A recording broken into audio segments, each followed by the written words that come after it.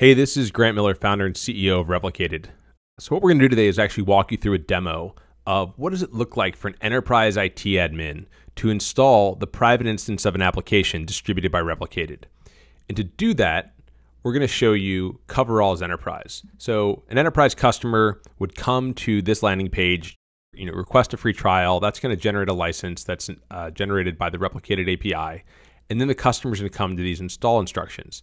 The first piece here is to create a Linux server with at least 2 cores, 8 gigs of RAM, 64 gigs of disk space.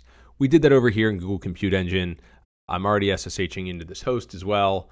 And so, I did a little pre-work just to start that up. The key here is that this whole experience is going to feel very customized to the Coveralls Enterprise experience. So the first thing I'm going to do is copy this install script. And this install script is actually hosted by Replicated, and the team at Coveralls is just proxying it through their servers. So now that I'm here, I'm SSH'd into my remote host that's in my data center as the enterprise IT admin, right? So imagine I'm the IT admin from some big bank. I'm now going to run this install script. Now you generally might not want to provide a pipe to sudo bash, but you could have them install this over 2 instructions: download, maybe inspect the install script, and then run it. So the first question we ask is there a proxy needed? Replicated supports 3 different install types. Number 1 would be just like this server, has outbound internet access, doesn't need any kind of inbound access, so it can be on a private network. Also, we support full proxy installs. So if there's a Bastion host that needs to be reached in order to actually install the application, we can use that. They just have to configure what that proxy is. And then finally, we actually have support for full air gap installs. I'll show you a little bit of that in a few minutes when we're doing the install process, so you can get an understanding of what it would take for an end customer to actually do an air gap install. Generally, we try to keep it pretty simple, make it just a little bit more of a localized version of a actual installer. So what's happening here is Replicated is installing Docker, and if this was a Kubernetes application, it would install Kubernetes. So Replicated can use 3 different schedulers. We've written our own that a lot of our customers still use, kind of simple and easy to use. We also support Swarm, and we also support Kubernetes. And so if this was one of those other applications, we'd be provisioning this. This is just a standard Replicated app. What I'm going to do here is I'm instructed to actually go to this host over HTTPS. I'm going to go to HTTP just because it's one piece I want to show really quick. If your customers visit over HTTP, they'll actually get some instructions around how to handle what's going to come next. And so there's this TLS warning. That's because Replicated uses a self-signed certificate to prepare and bootstrap the machine. Basically, we detect the browser and tell you what to do to get past that. So in the next screen, I'm going to click Advanced and then click Proceed in order to actually get into setup. I could verify the authenticity of the certificate by running this command, but generally, this is and your customers can also place their TLS certs on the server beforehand if they don't want to have to deal with having self-signed certs at all. So I'm going to click Advanced and then Proceed. Great. And now I'm in the admin console. And because we provided those self-signed certs, we instantly provide the customer with the option to actually set up their own DNS and provide the TLS cert and key.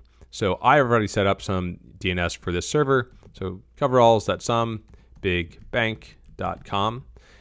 And then I'm going to choose my key. So I have a key that I generated. I actually just generated this through Let's Encrypt, but you could generate them however you want. And I could continue on with that self-signed cert if I wanted, or I can just click Upload and continue. I'm going to upload these. Great. So now we upload the license. Remember I mentioned that their customers would have requested a license or gotten a license distributed to them from the Coveralls team. But before we do that, I'll just kind of point out this snapshot and restore feature. Replicated can power the snapshot and restore for any application.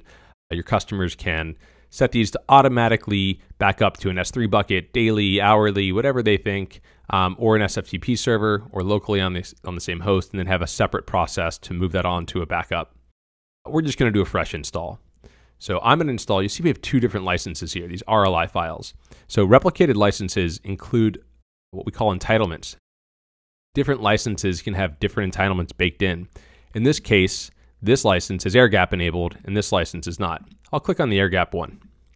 Because we chose the air-gap enabled license, I'm actually given the option to do an air-gap install.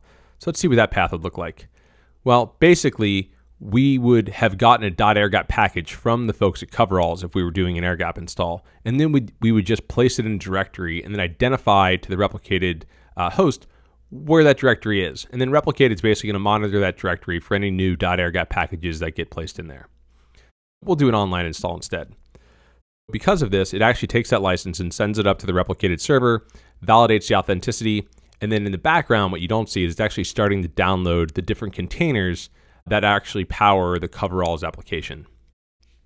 From here, I'm given the option to secure the admin console. I could not put a password on it. Maybe if I have some type of proxy in front of this, I can just put a standard password on it. Or if I really want to, I can actually hook this into my LDAP or Active Directory server, and we'll use that to do authentication into the admin console. I'm just going to toss a password on. Great. So this next step is actually really important. So we're running through a series of pre-flight checks. Any customer can provide custom programmable pre-flight checks. In this case, we're checking for things like disk space and the number of cores, the amount of CPU, et cetera, et cetera. But if they wanted to, they could provide a programmable pre-flight check, which would actually run a container at this time and then provide the output to the customer. This feature is really important because it makes sure that the resources that your customer provides actually meet all of your requirements. Great. Now for the settings screen. So this screen is basically where you define what customer supplied values you want to collect that you can then use as environment variables to overwrite config files. It's basically the configuration options for your application. We can validate that this DNS resolves. We have some built-in things here to use those certificates that we uploaded earlier. This application requires an integration with GitHub, so I'll type my GitHub key and secret. I'm just making these up. I could then verify. We actually run these little checks, so this actually hit the GitHub API. Turns out those are not accurate credentials that I just typed in there. You see a bunch of different options here. One that I'll point out is the option for the enterprise IT admin to actually use an external Postgres database. So the Coveralls team includes a Postgres container alongside of their application, which is really useful to get this up and running.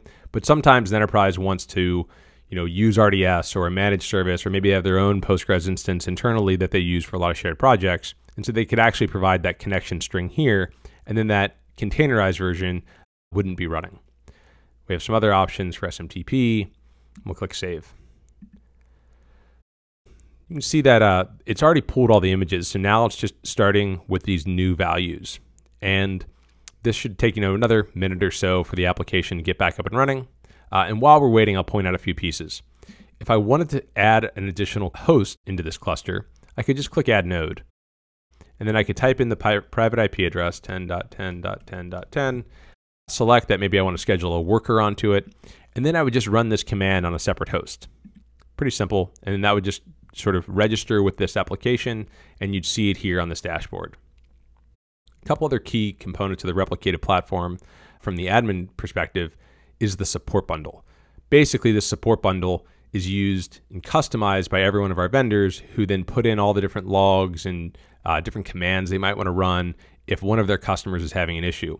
This is how they get that information over the firewall. How do they communicate what went wrong with the host or what went wrong with the server? Maybe it ran out of disk space, and that would be obvious here. We also run a full audit log for this on-prem instance, just all the activity that's happening here. You can actually send events into this. We host the API for that as well. I mentioned, we can start up snapshots. You can schedule these. Here's some graphs that we embed onto the dashboard. Any application can send any graphs they want here. We run a statsd server, so if you want to send logins or something else, you can. And then here, if I click on Open, you'll see that it says it started. And so we can launch into the actual Coveralls application, which might still be going through some startup tasks. It looks like it's ready to log in. So if I wanted to, I could log in right now. That's a quick demo of the end user experience for Replicated. In a bit, we can talk about what the actual vendor experience looked like. So stay tuned.